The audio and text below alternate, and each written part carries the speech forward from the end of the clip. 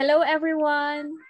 I'm with DJ Krisa of Spirit FM in Legazpi City. Good morning, Miss Krisa or DJ Krisa. Good morning, Ma'am April. And we also want to say good morning sa lahat ng mga students mo from Bicol University. Diyos maray na aga, udto, hapon, banggi, kung what time nila mapapanood tong video natin. So, hello po sa inyong lahat. And it's actually a privilege to be invited sa isa sa mga online class sessions ni Ma'am April.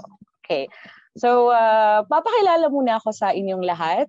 So, my name is Krisa, but you can call me DJ Kelly. I work as a radio jock for 94.7 Spirit FM Legazpi. And I've been a radio personality for almost 12 years. So, simula nung college days, nag-work na ako sa radyo. So,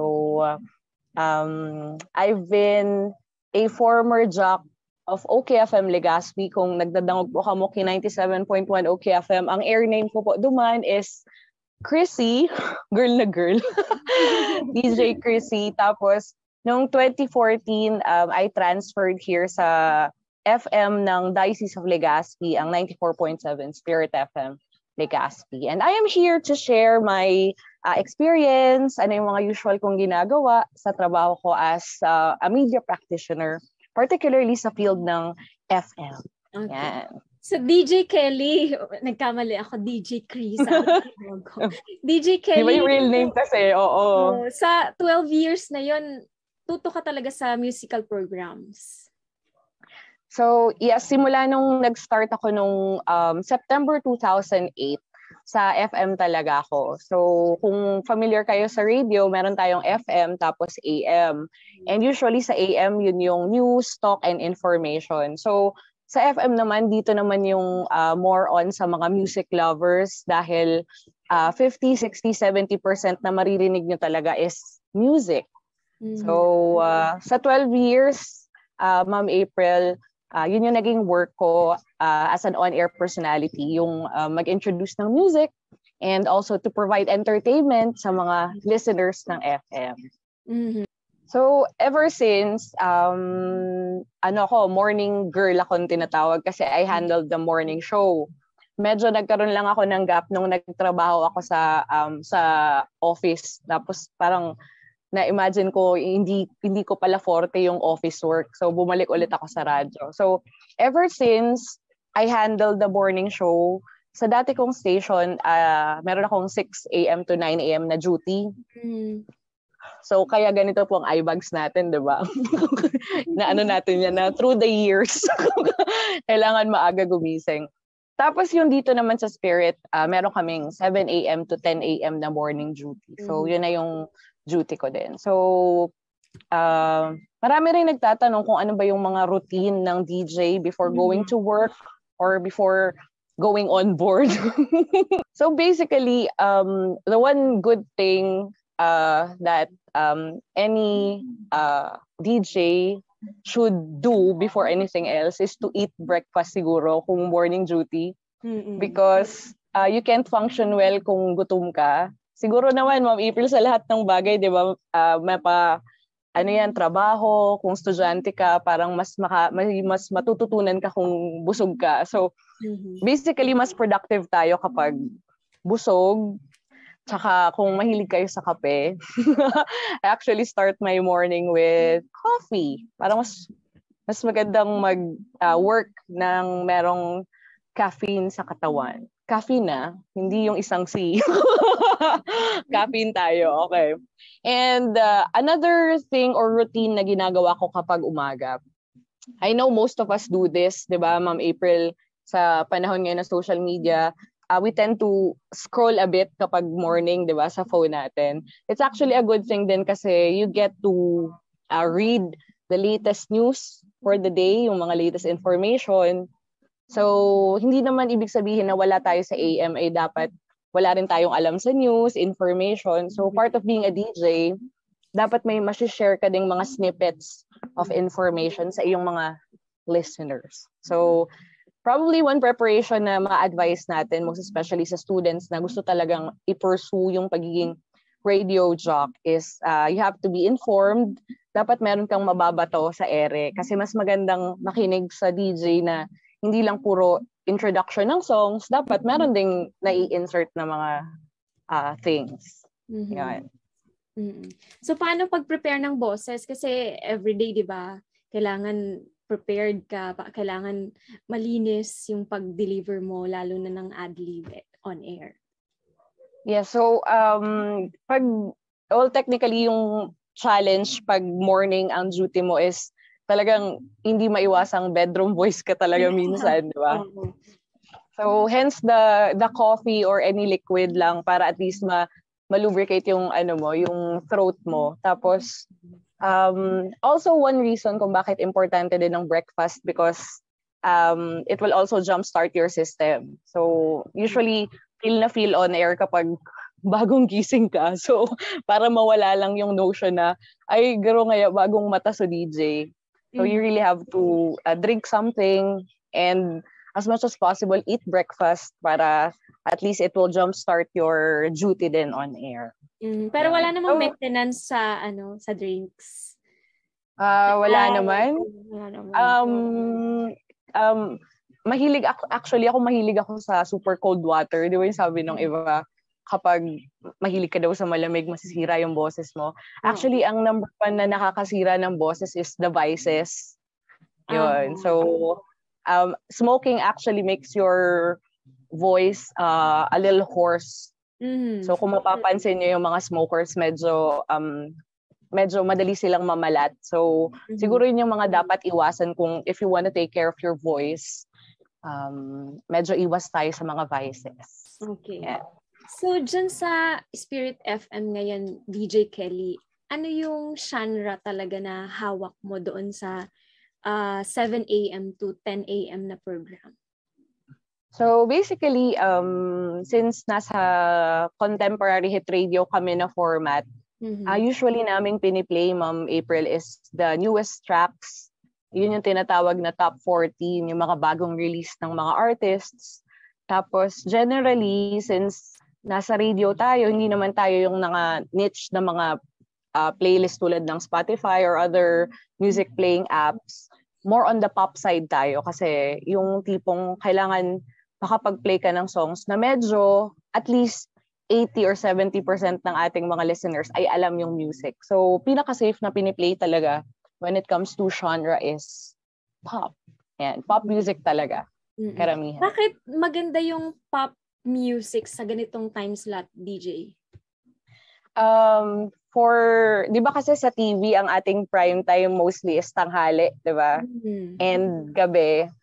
And sa radyo naman, since ang tanghali talaga is more on TV tsaka yung gabi, ang pinaka-peak hours ng radyo is in the morning. So, magpi-play tayo dyan ng mga slow or love songs, medyo alanganin siya dun sa mga bumabiyahe papunta ng office, yung mga families na nagpe-prepare for work or school.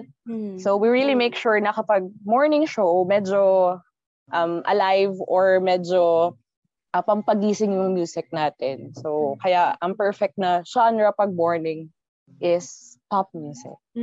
Sa setup ng Spirit FM, anong sinusunod ninyo na pasunod-sunod ng genre based sa time slot? Basically, sa playlist wheel namin, Ma'am April, we consider kasi 'di ba ang pop medyo, lalo na yung mga na-release after 2010, medyo pare-parehas na yung tunog niya. So, para lang makater namin yung audience natin since usually pag CHR or contemporary hit radio, our listeners are young professionals, college students, mga stores, mga ano pa ba? Yung usually mga stores sa mall, mga ganun. So, kino-consider namin yung mga year na ni-release yung music. So, since most of them are pop music, so i-consider na lang namin para mas maraming year released ang ma-play namin on air. We make sure that we play music from 2015, tapos susundan namin ang music na released last year, tapos para hindi naman siya masyadong parang bago, balik ulit kami sa 2012, ganon. So, siguro, yung ganong pasunod-sunod ng music, it would cater everyone. Kunyari ako, I'm 33 years old. So, I would know songs from 2012. Tapos, balik tayo sa 2018. Medyo familiar pa rin ako. Tapos, yung mga listeners namin ng mga 22 years old, medyo alam niya na yung song ng 2018.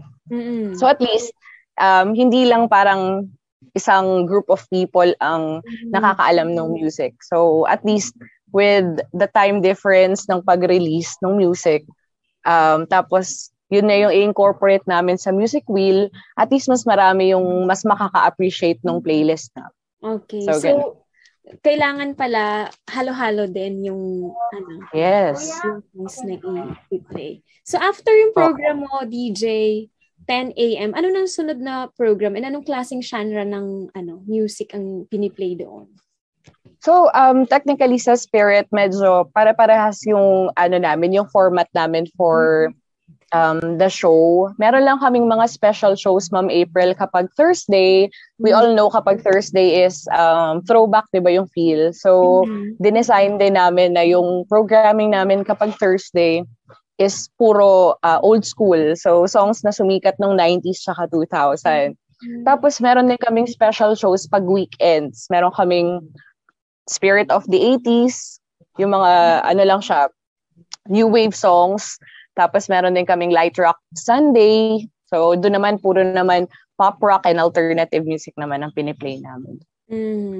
So ibig sabihin, hindi naman pala necessarily kapag siesta time, dapat mga slow ang mga songs, mga pampatulog din. Anong logic doon, DJ? Yung, when you think of old school radio, ganun talaga yung notion na kapag after 1 o'clock daw dapat ang i-play daw na music lahat slow. Pero ngayon with the changing times kasi okay lang din naman na hindi puro slow music yung i-play. Yung parang, pero pag nag-set ka kasi ng mood, hindi rin pwedeng sobrang lakas na music kapag 1 to 3 o'clock. Kasi nga, as mentioned mo, siesta time siya. So, nasa box pa rin siya ng pop music. Pero yung kung slow, mid, or fast na tinatawag, yung sa pacing, doon na lang magbabago-bago usually. So, kung 1 to 3, slow and mid music, pero not necessarily lahat yung parang tipong nakakaantok talaga. So, kasi mawawala na yung listeners mo kung tulog na sila. Diba? Oo, yun din yun. Isa din yun. Meron din kasing mga tao, Ma'am April, na they would wish to listen to hindi ganun ka-slow na mga songs kasi nagtatrabaho sila. Kapag masyadong yung mood mo is parang too sleepy, parang makakatulog sila, hindi sila ma-motivate mag-work. So, medyo mid lang. Medyo safe na rin kung hindi ganun lahat slow music from 1 to 3 p.m. Okay. Although nabanggit mo, DJ, kanina na sa programming ninyo, kinakailangan na sa paglalatag mo pa lang ng playlist, kumbaga, kuha mo lahat ng audience. Pero paano natin binabagay yung programming natin sa audience natin? So, as we know, di ba sa radyo kasi halos lahat ng radio station nagpi-play ng songs. So, technically, hindi ka magsa-stand out kung yung nakaupong DJ is parang wala siyang personality or wala siyang ginagawang gimmick. So, technically, parang yung playing field ng mga radyo is pantay-pantay. Pero depende pa rin yan kasi nga, meron tayong tinatawag, di ba, Ma'am April, na parang yung format nila is medyo masa. So, yun yung medyo talagang wide na reach ng mga radio. Tapos, meron namang mga tulad namin na medyo, meron kaming niche market na tinatawag. Yung target market namin is nasa A and B bracket ng listeners, which is yun nga, yung mga young professionals, yung mga usually naming listeners din, yung mga nasa vehicles, pwedeng mga nasa UV Express, yung mga may mga sariling car. Tapos, meron din kaming listeners na mga, kunwari, mga store sa mall. So, ganun. So, talking about parang pagbagay nung ating music or format sa listeners, it's all about knowing din kung ano yung mga gusto nila. And we can find that out kung ano mismo yung mga trends na sinusundan nila sa Facebook. Kasi gano'n na, di ba dati, Ma'am April, kung ano yung naririnig sa radyo, yun yung usong music, di ba? Pero ngayon, kung ano yung mga ubusong kanta sa TikTok, yun na yung ilalagay mo sa radyo. Yun yung pinagkaiba ngayon. Compared before na pag sinabi mo, ay, narinig ko tong kantang to sa ganito. So, siya na yung parang sikat na music. Ngayon, baliktad na. Ang radyo ngayon sumusunod na sa social media. So, kung ano yung sikat sa TikTok, kailangan meron kami sa radyo, gano'n. So, kahit it's all about... na yung nausong sa TikTok, yung always, parang gano'n. Di ba yung Ever After, ni-release yun, grade 6 ako. Pero sikat ako. Grade 6 ako. Tapos ngayon, sikat ulit siya, sinasayaw siya ulit. So, we bring it back sa radyo. So, ganun yung knowing what the listeners want is also knowing kung ano yung nagtitrend sa social media. Ibig sabihin, yun din kasi yung gusto nilang marinig kasi yun yung mga ginagawa nila sa mga different social media applications. So, yun is sa mga way ng pagbagay mo, ng programming mo sa listeners mo. Tapos, another way para malaman mo din kung ano yung gusto ng mga listeners mo is, syempre yung, di ba yung parang tinatawag nating feedback from listeners. So usually you hear them or you read their messages na ito yung gusto nilang songs na i-play. So it's also one way of knowing. Kumbaga sa research, parang yun yung yung way mo para malaman kung ano yung mga gusto nila. So, yun, isa din yun. Another way to find out kung paano mo mababagay yung programming mo sa listeners. Yeah. So, dapat kapag ikaw ay nasa radyo, nasa musical program, alam mo kung sino talaga yung nakikinig sa'yo. Alam mo kung anong edad ng mga nakikinig sa ganitong oras para alam mo din kung anong hinahanap talaga nila. Pero sa pabago-bago ng panahon, yun din yung yung mga manner din. Oo. So lalo na ngayon may social media na. Yes. Tapos Ma'am April, it's like marketing din eh. 'Di ba pag may produkto kang binebenta, dapat alam mo rin yung market mo para alam mo kung ano yung isa-serve mo sa kanila. So basically, sa radyo, ang setup din ganun. So for you to know kung ano yung ibibigay mo, dapat alam mo rin kung ano yung gusto ng listeners mo. So also, since ang radyo kasi 'di ba, ang bread and butter niya is advertisements. So kailangan yung product mo talagang something that you would be proud of para mabenta mo siya. So, yun. So doon naman tayo DJ sa pag-a-adlib kasi isa din sa mga nakakahatak ng listeners, 'di ba? Yung dating mismo ng DJ. Paano naghahanda or anong mga dapat na tandaan sa pag-a-adlib? Sinusulat pa siya? Kung bago ka, kailangan mo bang mag-script? Kung sanay ka naman, ano naman ang mga dapat na tatandaan mo?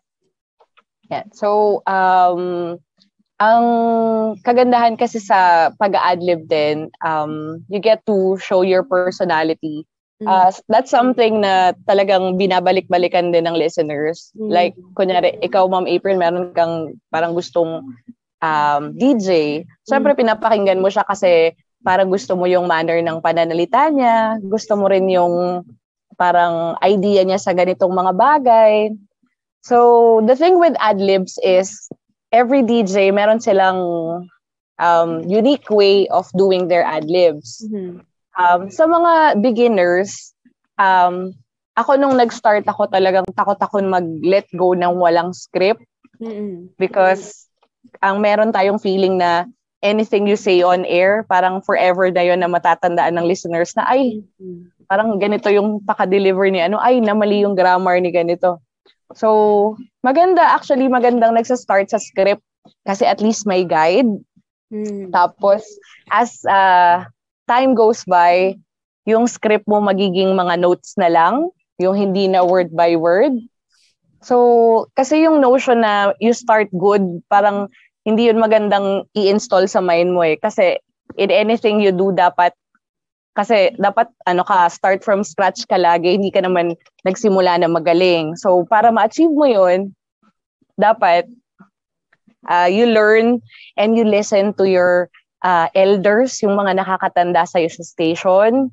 You listen to their criticism. So yun, I think that's one stage or your first stage para makanail ng good adlib. Kailangan malaman mo kung ano yung mali sa ginagawa mo, di ba? Kasi hindi naman tayo perfect na, first adlib nito, ang galing naman. So dapat, pag nag-adlib ka, tapos you ask your fellow DJs kung ano yung mali doon or ano pa yung pwede mong ma-improve. So yun, that's the first step. Second, when you talk about ad-libs, siguro yung technicalities, Ma'am April, di ba? Usually kapag sa FM, you have to memorize the call sign of your station. Like for us, 94.7 Spirit FM. Yan.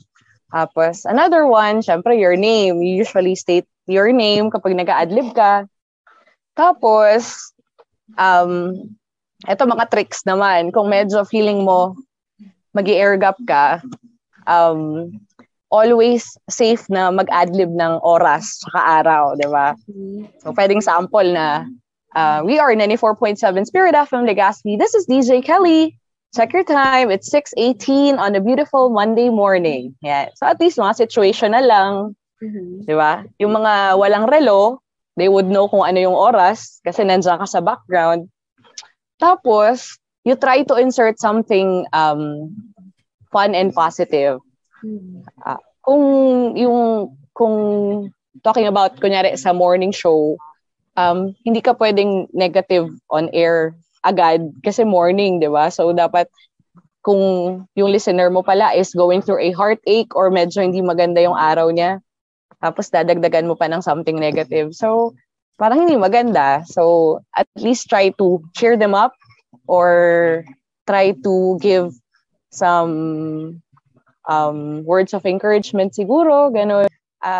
Tapos, kung, di ba, usually, Ma'am April, pag tayo, lalo na tayong mga nag-public speaker tulad mo, na professor, tapos tayong nasa media, minsan, kung may mga problema tayo sa personal life, hindi natin pwede dalhin, di ba yan, sa radyo, hindi natin pwede dalhin sa classroom. So, same goes dun sa saying na fake it till you make it, di ba? Pag nasa trabaho ka, pag nasa harap ka daw ng microphone, sabi nila, kung you're going through a heartache or medyo di rin maganda yung araw mo, hindi mo siya pwedeng dalhin sa work mo. So, isa yun, sa adlib. Magpasaya. Yes, di ba? Hindi masaya ang ano mo. Oo, kahit yung personal mo is medyo on the rocks, well, you need to man it up and you need to turn that frown into a smile para at least on air, yung mga listeners mo na medyo not feeling good, medyo mapasaya mo naman kahit pa, di ba? Also, one good thing about being on the radio, di ba, maganda rin minsan na merong may positive effect pala yung show mo, di ba? At least, you would bring joy to other people's lives. Yeah. So, nag-note ako, DJ, na mga nabanggit mo kung ano yung content ng adlib mo dapat every time na on air ka. So, kailangan merong call sign, yung Spirit FM, laging babanggitin yun, lalo't yung kaka-tune in lang. Tapos, di ba, hindi naman natin memorize lahat ng sa radyo. Ng station, so, di ba? From time to time, i-remind mo sila na naka-tune in sila sa ganitong station, may situationer ka. From time to time, magta-time check kasi kaya nga nag-radyo, diba? Kaya nag-tune in sa radyo. Kasi yung mga nasa kusina, hindi na sila check ng cellphone nila. Ngayon, wall clock ang tinitingnan kapag oras ang hinahanap, diba? Laging cellphone na. Then, kailangan meron kang dagdag na spice doon sa sinasabi mo. Ano pa yung mga kailangan DJ kapag adlib ka? Yung mga insert, sa greetings, 'di ba? Pwede din natin bigyan ng greetings. So paano pag-handle ng greetings kapag nag-a-adlib na? So, meron kasi tayong mga tinatawag na merong type board adlibbing na tinatawag yung song to song na hindi ka na maglalagay ng background music mo or bed. 'Di ba yung term natin, Ma'am April, yung background music is we call it music bed. Pag nag-tight adlib tayo or tight boarding na tinatawag, kailangan magawa mo yung adlib mo within 20-30 seconds lang. Yeah, hihintayin mo yung last notes nung last song, tapos yung pagpasok ng vocals nung next song. So, yun lang yung time frame ng pag-adlib mo. Pag ganun, pwedeng basic adlib ka lang doon. Tapos, yun nga, may konting information, konting parang greetings. Pero, kung meron tayong greetings, mas maganda or mas buwelo yung maglalagay tayo ng bed para hindi ka naman maipit sa adlib. Kasi, meron tayong ginagamit ding term sa radyo na sapak. I don't know if familiar ka, Ma'am April, doon na kapag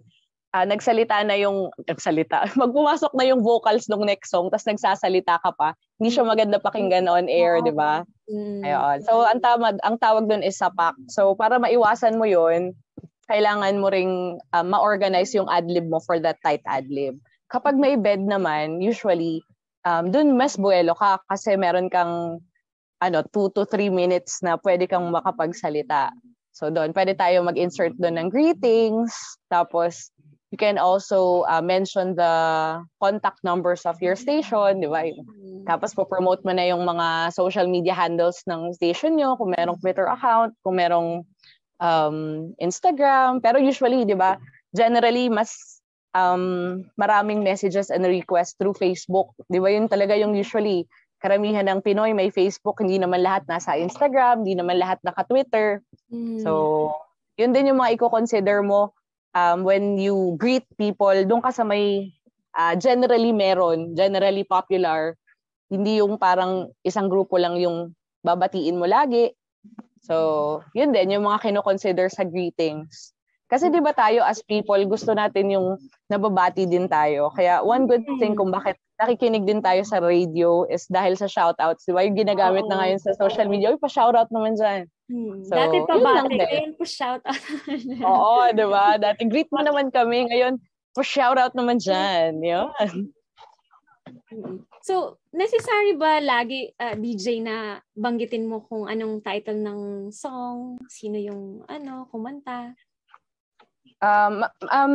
Iba-iba rin kasi yung way tsaka yung parang style ng pag-introduce ng song. Di ba yung usually parang that's a song from The Kid Laroi and Justin Bieber, a song called Stay. Parang ganyan. Yung iba naman, you just heard Stay from Justin Bieber and The Kid Laroi.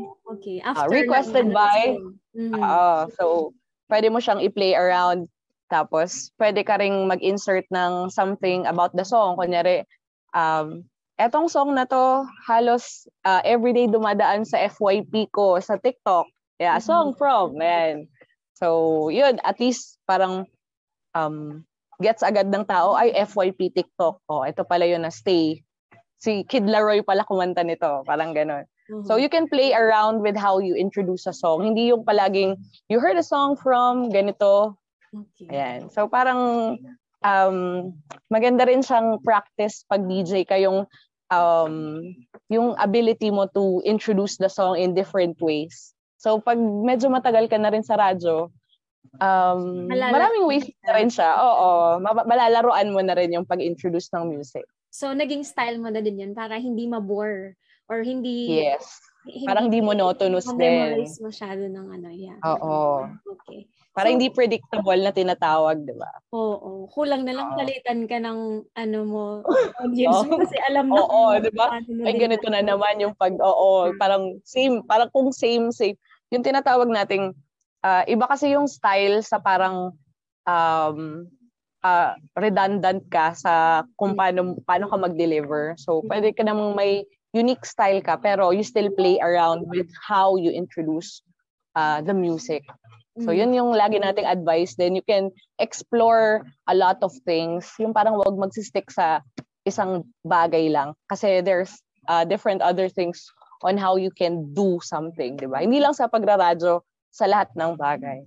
Then, dun sa 2 to 3 minutes, halimbawa na oras mo para sa adlib, pwede kang mag-add ng chika, mga Oo. Latest na pinag-uusapan. So, hindi lang puro about sa song mismo. And since, lalo na ngayon, di ba, Ma'am April, with the new normal, tapos ngayong parang pabalik na naman tayo sa medyo lumuluwag na yung mga protocols and all, parang it's also a good way sa mga DJ na mag-insert ng mga parang paalala nila sa public. Diba? Kasi parang for the past few months, garo nalilingawan ta na may COVID, aro kaya. So, you can also use that long 2 to 3 minutes of ad-lib para ikaw man na something worthwhile. Kumbaga, so ad-lib mo medyo may magayon man na maidulot sa listeners. Like, you can tell them about, we've heard na pwede na ang kids sa mall. Pero guys, don't forget to still practice all the necessary health and safety protocols, lalo na may mga bata na sa mall. Pwede mo yun isingit, yung mga ganong ad-lib. So, it's all about, kasi yung notion na ang FM puro entertainment, old school na yan eh. Parang old school notion na siya. So ngayon, pag radio, hindi lang dapat entertainment. It's all about information din sa public, di ba? Kasi kayo yung nasa airwaves eh. So we can do a lot with 2 to 3 minutes na ad-lib. So yan. Sa format pala, DJ Kelly, ng programming nyo, saan doon pumapasok yung 2 to 3 minutes na mag-a-adlib ka, tapos yung 20 to 30 seconder lang? After ilang songs yon? Minsan, nasa prerogative din yun, Ma'am April, ng DJs kung every hour or every 30 minutes pa magpapasok sila nung 2 to 3 minute na adlib. Pero as much as possible, wag naman yung parang every after song mag-a-adlib tayo ng sobrang haba. Kasi, di ba, we have to remember that the listeners tuned in sa station nyo dahil sa music. So, kung masyadong puro talk naman, they have the AM for that, di ba? So, siguro, konting balance lang nung talk sa music. So, siguro, ilan nga ang song sa isang oras? Mga approximately 12? Mga 12 to 15 songs tayo, Ma'am April, di ba? Usually sa 1 hour. So, kung kakain ka kung magtatatlong adlib ka ng mga 2 minutes, masyado nang mahaba yon. So, kung dapat conscious ka din na minsan, alam mo naman yan, as teacher, di ba, Ma'am April, ang mga students in general, ayaw nila ng masyadong mahabang topic or pag puro na salita, medyo nawawala na yung concentration nila tsaka yung focus. So, ganun din sa general listeners ng radyo. Dapat hindi ganun kahaba kasi you would lose the interest of your listeners. And then siguro magbabase din yung oras ng ad-libbing natin sa slot ng ads natin. Diba? Yes, very important. We have yung ads pa rin sa program. Ano natin yan talaga, yan ang bumubuhay sa radyo. So, hindi pwedeng i-prioritize yung ad-lib mo. You have to make way for your commercial. Tapos, iba-iba rin kasi yung clocking when it comes to advertisements. Yung iba, twice in an hour. Yung iba, 30s tapos top of the hour. Yung iba naman, nag-15 tsaka 45. So, babagayin mo rin yung timingin mo rin yung adlib mo dun sa commercial tsaka sa music. Kasi kung masyado nang mahaba yung adlib mo, sinunod mo pa sa commercial, talagang siya, mawawala na talaga yung interest ng listeners mo. Okay. So, even sa AM radio, may sinusunod din na every 15 minutes mag-a-add, tapos after that, saka ka magsasalita. So, binibigyan din ng importance yung ads. So very, tayo, di ba? Very particular tayo sa clocking. Talagang yung 1 hour na yan, halos yung mga technician talagang nahihirapan din talagang mag-on time ng commercial, tsaka ng adlib. Tapos sa FM naman, adlib, tsaka music. Very particular tayo sa oras, kung anong oras dapat i-air yung patalastas, dapat may air na. Or else, ikaw magbabayad ng airtime. Oo. And of course, you have to respect din yung napag-usapan nyo ng advertiser tsaka yung nasa contract na pag sinabing ganitong oras yung pag-play, ganong oras dapat i-play din. Yeah, kasi meron din na kino-consider na package, di ba? Iba yung bayad sa ganitong time slot, iba kapag nakalabas na yung oras na inere dapat yung advertisement. So, DJ Kelly, after this, parang gusto ko din ma-explore ng mga estudyante na mag-handle ng sarili nilang program kahit nasa bahay lang sila dahil ang setup ngayon ay remote. So, saan sila pwedeng kumuha ng music? Kayo sa radio station, paano kayo kumukuha ng bagong labas na music? So, actually, kung OPM, minsan, readily available naman yan. You can download it sa Spotify. Minsan, yung mga artists mismo yung nagpapadala nung music nila sa mga radio station. Naman yun. Kung halimbawa, free, yes. Okay. Mm-hmm. Tapos, kung maalala nyo before, back in the days, ang mga radio stations, they receive official CD from different recording companies para ma-play yung music or bagong release. Pero ngayon, Ma'am April, everything is readily available sa internet. So, lahat ata ng radio stations now, that's what they do. Mm-hmm. Pero yung talagang ngayon, ang ating mga OPM artists, they are freely giving out their music, their tracks sa mga different social media apps. So, yun din yung maganda. Sila na rin yung nagbibigay sa mga radio station. Wala naman yun na problema, DJ, pagdating sa copyright. Halimbawa, nag-download lang sila. So, they do their own program, tapos nag-download lang sila, halimbawa, sa YouTube, kung saan platform. As far as I know, wala naman problema kung sa airwaves. Pero if they're gonna broadcast it sa Facebook, usually dyan kasi talaga maririnig at saka madidetect yung copyright from Facebook. Yung mga different recording companies talaga medyo mahigpit pagdating dyan. So I think kung mga free radios, medyo okay lang naman siguro. Pero kung they will broadcast it sa Instagram, sa Facebook, medyo mabablock at saka mamumute talaga sila ng mga social media pages. So mahigpit talaga ang meta pagdating sa copyright. Anong pwede mong maisuggest, DJ, na platform online na pwedeng magamit ng mga estudyante? Maliban dyan sa social media platforms na usual ginagamit natin sa live programs. They can actually check out different free radio sites.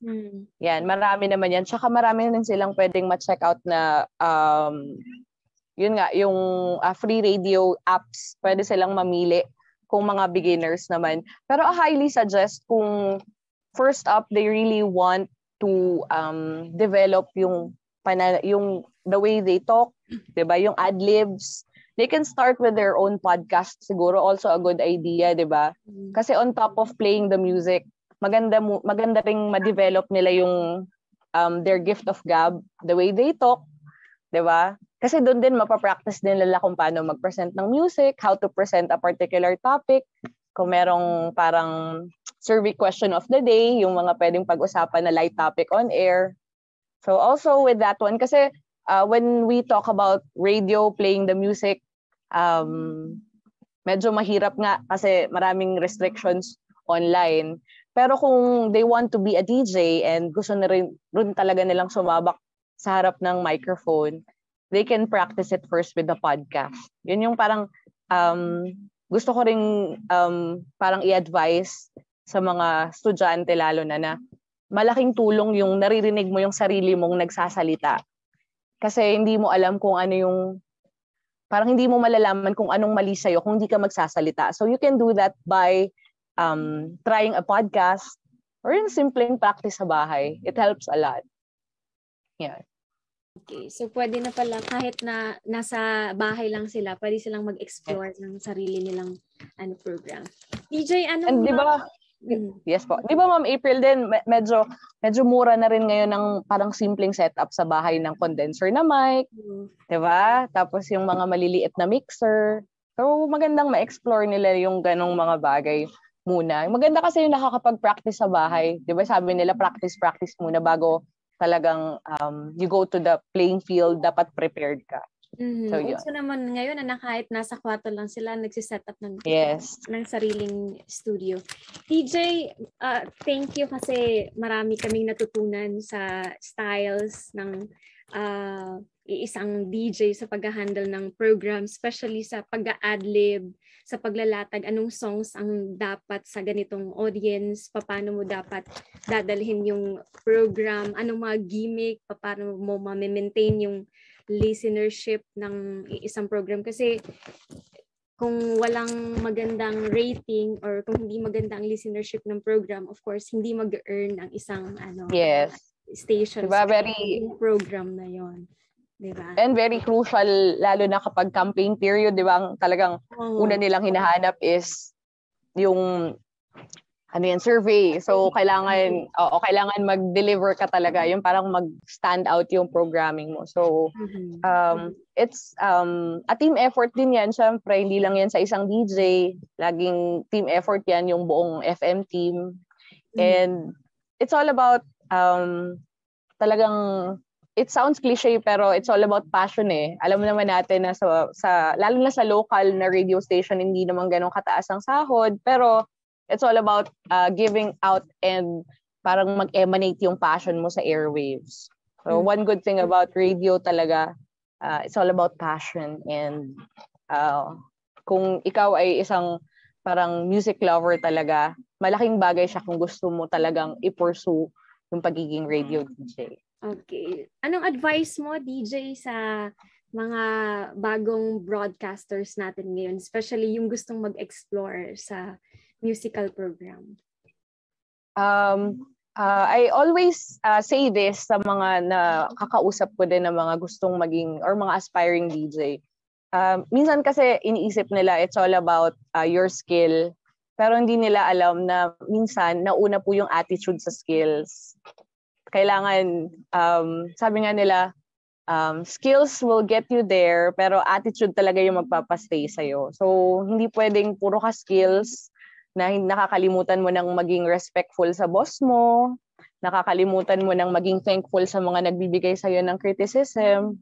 So, first and foremost, you can be the best English or Bicol speaker there, pero kung medyo alanganin yung ugali mo, wala kang mararating sa industry talaga kasi it's all about the perfect balance of skills and attitude. So yun yung una mong isip. Di ba nag-a-agree si DJ Gio sa gilid?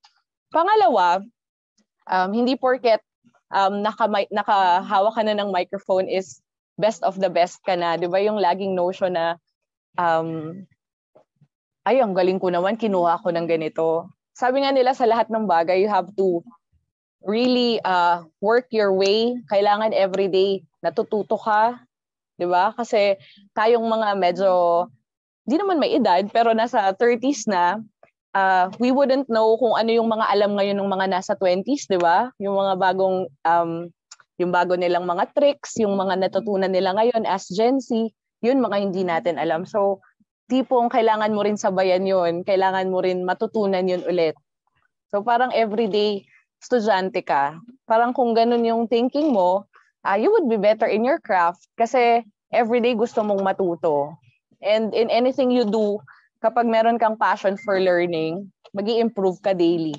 Kahit na hindi mo sinasadya, may matututunan kang bagong bagay. So yun siguro yung magandang advice in general, hindi lang sa radyo, pero in everything you do. Okay. Yeah. DJ Kelly, to end this talk, sample naman dyan, halimbawa, na nakikinig yung mga estudyante ng Bicol University, then bago ka mag-play ng isang song. Sige. Sample. Sige. sample. Ano magandang song? Ano ko lang, para meron akong parang hindi rin ako mawala. So, para makita ko paano ka nagmaman ng console. Ayan. Bale, we have, nasa booth kami ng Spirit FM. So, kasama pala natin si DJ Gio. Ayan. Hello, okay. DJ Gio. Ika naman sa kanila. Ayan. So, I will try to adlib tayo on air mismo para at least marinig ng listeners natin. Pero this is more on a little over 3 minutes, okay lang? Okay. Bigay lang kami ng konting advice pa bago kami makapag, Ikaw, Gio, any advice? Inubos mo na eh. Naubos ko na ba? Yeah, well, the most important thing na when you work sa broadcast world, kailangan yung yung passion, yung fire dapat nandito yan. And the most important thing talaga pag nag-work ka sa isang company, kahit mapa-broadcast world ka pa yan or sa ibang businesses or what, kailangan your attitude determines your latitude. Gusto ko yun. Ganda yan ah. Quotable. Quotable quotes, di ba? Ma'am April. So yan. So, okay lang pakita rin namin yung screen para at least... Oo, para makita nila kung ano. Siyempre, yung usual is the headphones para ma-monitor natin yung music na lumalabas mismo. Then we have the microphone. And of course, our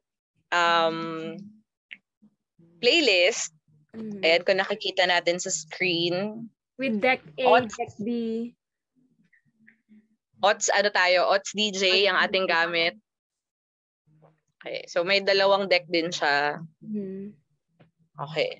So, I forgot something. The important Bible of Vocal Bible.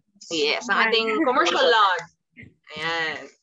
Gawa so, sa mga students, gawa ng ating traffic. Dito po nakalagay lahat ng commercial na i-play sa buong araw ng operation from sign on till sign off. Yan ang Bible ng radyo. Ang ating the holy paper. Yeah. And ad-lib na tayo. We're gonna do this on air, pero sample natin for our class. 4 seconds. Okay. Sige. So 38 seconds bago pumasok yung next song. Giving you good vibes and good music all day, every day. We are 94.7 Spirit FM. You guys are surprised to hear me tonight? Hey, 6:44 is the time. That was Ed Sheeran and Khaled with Beautiful People. This is The Overdrive, this wonderful Monday nighttime. More songs for you guys. Batiin natin mga friends natin from Bicol University. Hello and good evening to all of you. Up next, we've got James Reid with Hello, right here on 94.7 Spirit FM. So, ganoon yung ating usual ad-lib sa radyo. Nakaka-amaze.